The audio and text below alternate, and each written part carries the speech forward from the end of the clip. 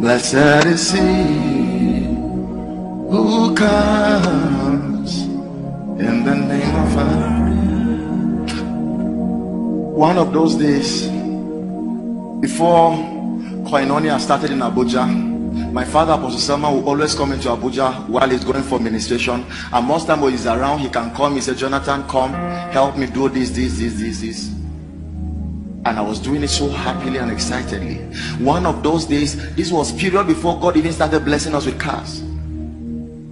I was in rain. Rain flogged me that day in an attempt to carry out the errands. When I entered his hotel room, he said, Jonathan, you entered rain for me? He said, kneel down. He said, today I'm bringing you into the covenants that I have with God. He said, even if you don't have any covenant with God, me, I bar you from failure. I bring you into the ones I have with God. From that day, something happened to me. I knew I was not the same. I knew I was not the same. When I now talk, people say I talk like him. It was not rehearsed. It was not rehearsed. If you rehearse it, you don't get it. At least one day you would be tired faking it.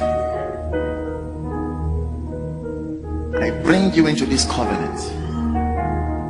I bring you into this covenant.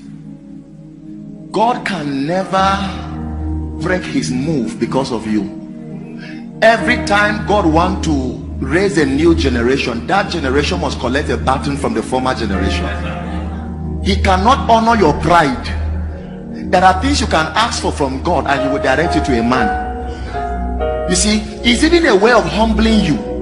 So you say, Lord, give me this. He said, that thing is already with Reverend King. What you are looking for in a word is with Reverend King. So I don't give it to you afresh. Look for him. There are things you don't get directly from God. No. You see, all of these teachings a lot of people are bringing into the body. This is not how it has been. There are things you ask for from God. He sent it to a man.